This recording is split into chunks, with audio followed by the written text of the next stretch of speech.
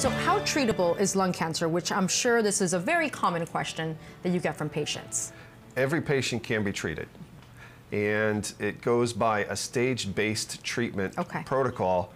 Early stage lung cancer, stage 1 and 2, and some stage 3s will get surgery.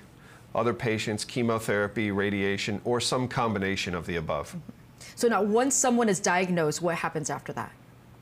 Well, we go through diagnosis with CAT scan, PET scan, and then we assess their overall health status.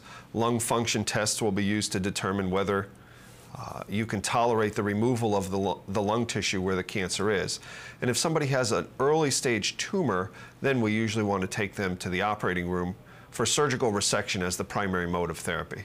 You mentioned PET scan. Can you explain what a PET scan is different from a CT scan? Yes. The PET scan is a test using radioactive sugar.